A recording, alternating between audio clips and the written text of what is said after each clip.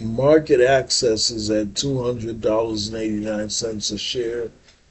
Well, it's probably moved up some today, but that's what it was at yesterday after market.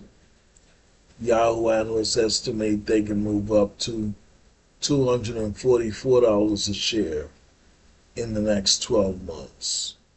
Hey guys, today we have a previous entry on our watch list.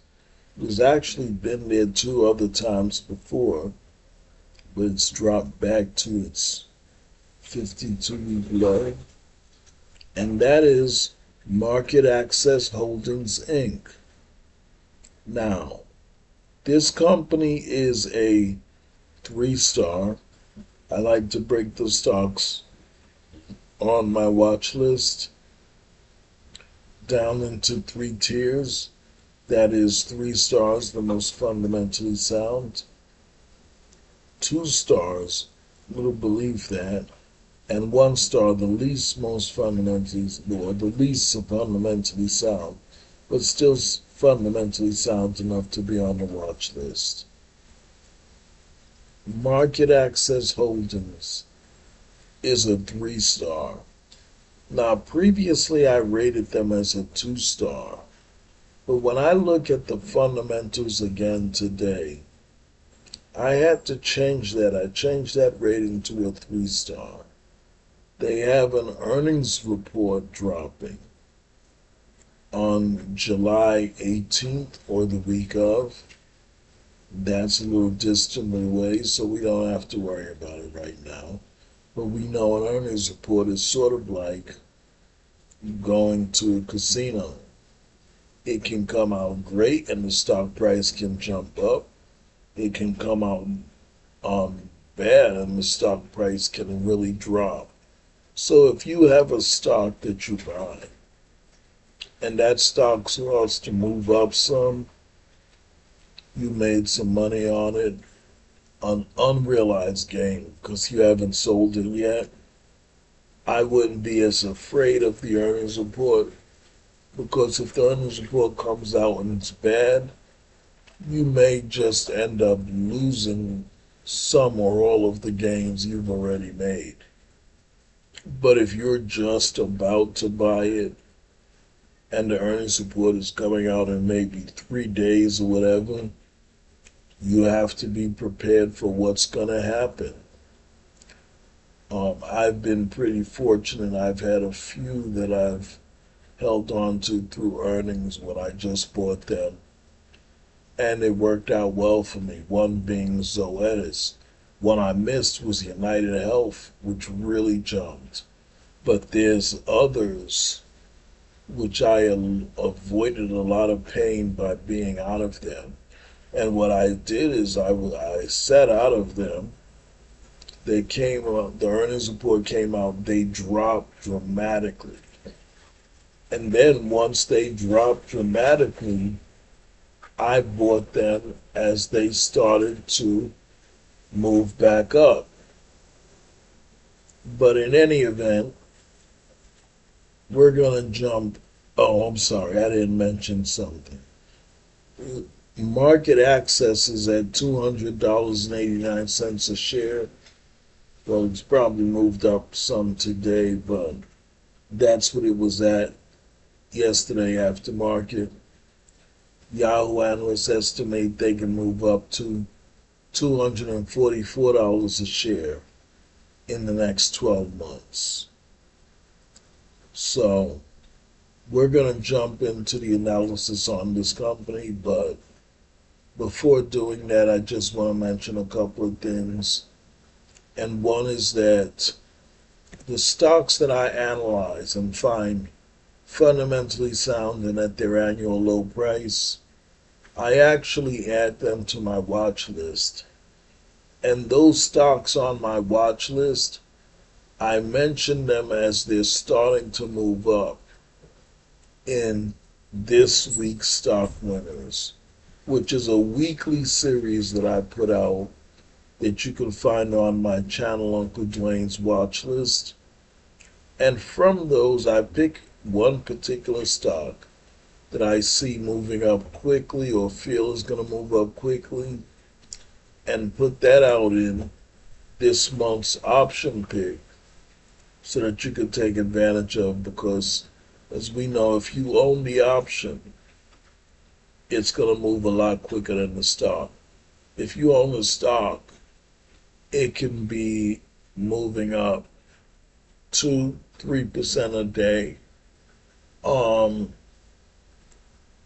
Right now, another company I'm talking about, Savista Bank, they moved up 5% today, and that's unusual. They're moving up pretty well, but it's not unusual for an option. On a regular day, an option can move up 20% in one day, 30% in one day if it's a good day. But the same way it can move up 20 or 30%, if that stock is going down, it can move down 20 or 30% in a day as well. So you have to be careful when you're dealing with options. And I have a few videos on the channel explaining what options are, what are call options, what are put options. But in any event, it's time to jump into the analysis on this video. Okay, so we're looking at MarketAxess Holdings Inc. Ticker symbol is MKTX.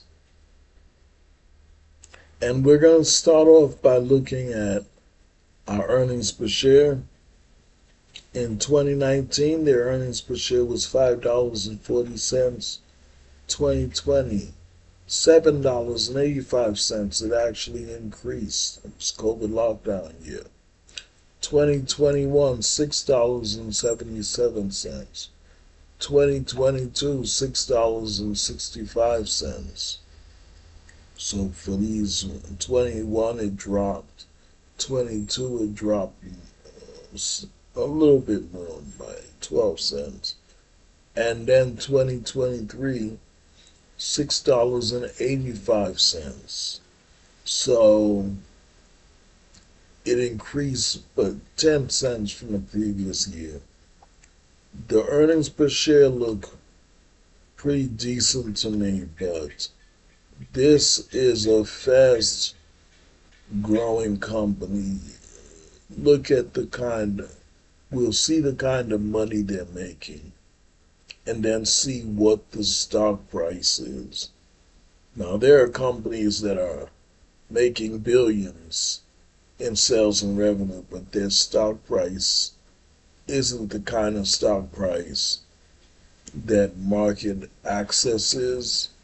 And the reason their stock price is so high is because of what they have the potential to make. You'll generally see that. You'll see smaller companies with very high stock prices, maybe 200, maybe 300, maybe 400. But the stock price is going up so fast because people are seeing the potential of what this company can make, and they're buying into the stock. And we're going to see that. But we saw 2023's earnings per share was $6.85. So far, Yahoo is projecting the earnings per share for 2024 to be $6.84. Now, the year isn't over. We're just in May. So by the time we get to December, by the time the year ends, that earnings per share may drop. That earnings per share may increase. But currently it's projected at $6.84. Now we're going to look at the high and the low prices for this stock over the previous 5 years. And we see in 2019, the low price of the stock was $199.07. The high price was $404.45. The low price in 2020, our COVID lockdown year, was $272.16. The high price was $573.14. So if you notice 2019, the increase from the low price to the high price was 103.17% return on your money. And in 2020, it was 110.59% return on your money. A lot of investments were not so well in 2020. That's a pretty decent return. In 2021, the low price was $335.61 a share. The high price was $563.22 a share. That's a return of 67.82% return on your money. In 2022, the low price was $215.41 per share. The high price was $387.46 per share. That's a 79.87% return on your money. And in 2023, the low price was $200.43 a share. The high price was $387.67 a share. That was a 93.42% return on your money. Now, if we look at the projection for 2024, the low price is $200.89 currently. That was yesterday, and it's moving up a little today. The high price by Yahoo analysts is projected to be $244. Remember, this is just a projection. The high price may end up lower. The high price may end up higher. I do projections on stock prices myself, but I use just PE ratios. And when I do that, I usually use the most conservative estimate so that people aren't waiting for something to happen that's not going to happen. I'm not sure what Yahoo analysts use when they do their projections, but they may be doing the same thing. $244 may be the conservative estimate for the year for it. But in any event, we notice that in the last 5 years, the lowest percentage increase between the stock's low price and high price was 67.82%. 2 years, they even made over 100%. Yet, if we look at where the stock price is now, or where it was yesterday, and where Yahoo analysts project it's going to go up to, it's only a 21.46% return, as compared to a 67.82% return, which is the lowest in the last 5 years of where this stock has been.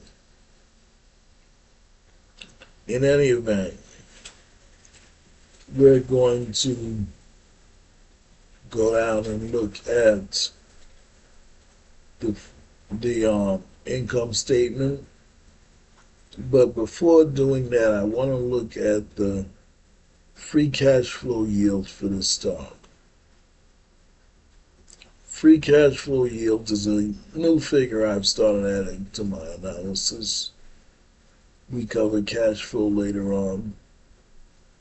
And generally with free cash flow yields, around this time, most of the, um, I should say, specialists that I've heard who speak on it expect us to look for a free cash flow yield of around 5% to challenge bonds or whatever the case is. This company gives a free cash flow yield of 3.52%. Not exactly high, but I'd say that's pretty decent. I generally don't make the decision on whether or not to buy a stock based on free cash flow yield. I just feel it was a helpful metric to add in my analysis. So, let's look at the income statement. And in 2019, this company made $511,352,000. Like I said, I've seen companies making billions. So that's not much. It is much. 511 million isn't a small amount of money, but there's companies making a lot more. But after paying all expenses, they retained $204,902,000. That is a 40.07% profit margin. That's what's impressive. Generally, with a profit margin that high, you'd expect it to be some type of technology company where they don't spend as much on expenses. But this is a bank. I'm sorry, not a bank. They deal in investing. But they're making a 40.07% return. That is impressive. In 2020, our COVID lockdown year, even higher sales and revenue. They made $689,125,000. Of that, after paying expenses, they retained $299,377,000. That is a 43.44% return. In 2021, they made $698,951,000 in sales and revenue. Of that, they retained $257,888,000. That is a 36.90% profit margin. Now, the profit margin dropped in 2021, 22, and 23, but 36%, I'd still consider that pretty good. 2022, they made $718,300,000. Of that, they retained $250,224,000. That was a 34.84% return. And in 2023, they made $752,400,000. $547,000.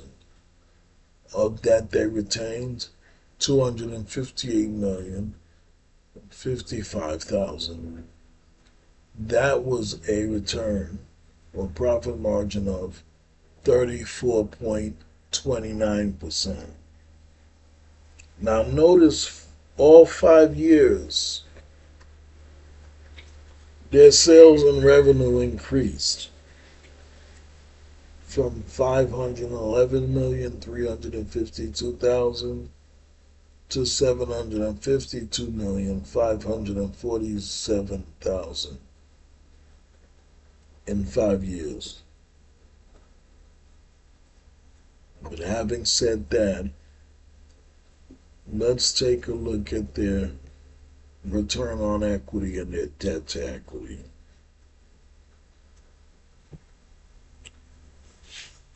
And I really like their return on equity. In 2019, it was 26.61%. In 2020, 31.35%. 2021, 24.77%. 2022, 23.15%. And 2023, it was the lowest yet, 19.96%. But still pretty decent for a return on equity. And their debt to equity, to me, it was phenomenal. All of it was under 100%. I say you should keep it like under 200%.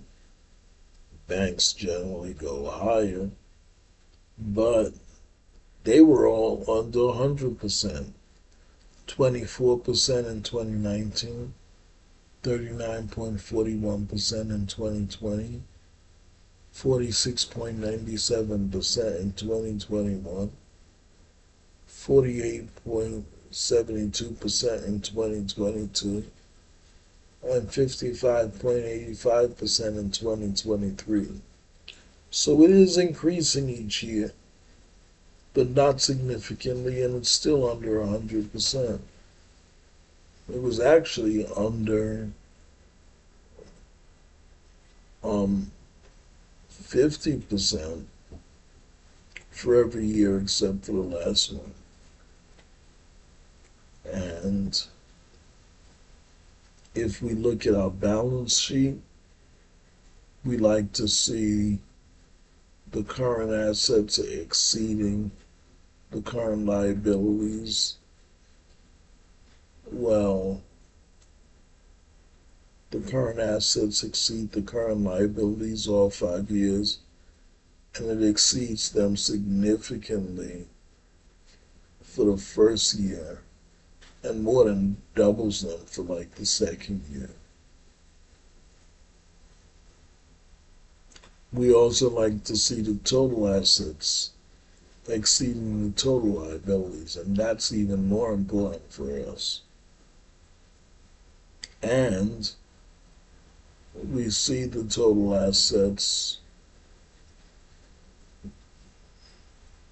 pretty much doubling the total liabilities for all years except for maybe 23.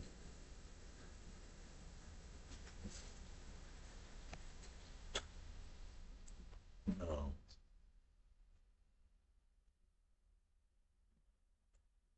This company does pay a dividend, and they paid $76,231,000 in dividends in 2019, $90,566,000 in 2020, $99,792,000 in 2021, $105,942,000 in 2022, and $109,658,000 in 2023. So they're paying more out in dividends every year. But at the same time, in every year except 2023, they're actually buying back more shares of their own stock. Now, we know as investors, we love to see when a company is buying back more shares of their stock. We hate to see when they're selling more shares of their stock. Well, this company bought back more shares in 4 to 5 years. In 2019, they bought 16,049,000 worth. 2020, they bought 17,128,000 worth. I'm sorry, not 17, 12,128,000 worth. In 2021, they bought 56,093,000 worth. 2022, they bought 86,868,000 worth. But in 2023, they sold 940,000 worth. So they sold a little more in 23. Just 940,000. Now we're coming down to the free cash flow. And that free cash flow is the money the company's going to have at the end of the year. I'd like to see the free cash flow, see if it's positive or negative. But I'd really like to see if the company pays a dividend, what the free cash flow is and what it ends up as, because the dividend is actually paid from the free cash flow. If the company is going to pay out, let's say, $1 billion in dividend that year, but they only have 500,000 in free cash flow, they really can't afford to pay that dividend. And they're probably just paying it just to keep you attracted to their stock.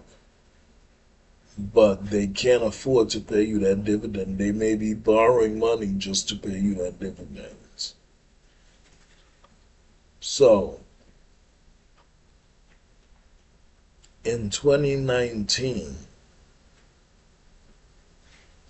MarketAxess free cash flow was 231,235,000. After paying the dividend, they still had 115,004,000. In 2020, their free cash flow was 358,861,000. After paying the dividend, they still had 268,295,000. In 2021, their free cash flow was 231,475,000. After paying the dividend, they still had 131,683,000. In 2022, their free cash flow was 237,359,000. After paying the dividends, they still had 131,417,000. And in 2023, their free cash flow was 281,319,000. After paying the dividend, they still had 171,661,000. So this is a company that I would definitely put in that category of being able to afford the dividend that they're paying you. Now,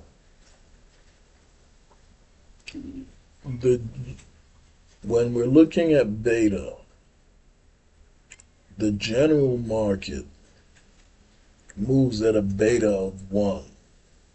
That means how volatile is the stock? How much does it move? anything with a beta greater than 1 moves more than the market. Anything with a beta of less than 1 moves less than the market. This stock is less than 1. Its beta is 0.96. So it moves at a beta of less than 1, but only slightly, 0.96. So we could say that this stock almost moves at about the same pace as the market. The book value, which lets us know if the company was suddenly shut down overnight, what would our shares be worth? The book value is $34.12 for a PB ratio of 5.89. Now, I have a video on the channel that is the truth about book value. I don't really count on book value as a figure, and I explain why in that video. I don't, as long as it's not a negative number, I don't find it to be so relevant. What I look at more is the company buying back shares of its own stock or selling shares of its stock every year. And we already looked at that. But having said that, the last dividend that this company made was 74 cents a share with a dividend yield of 1.47.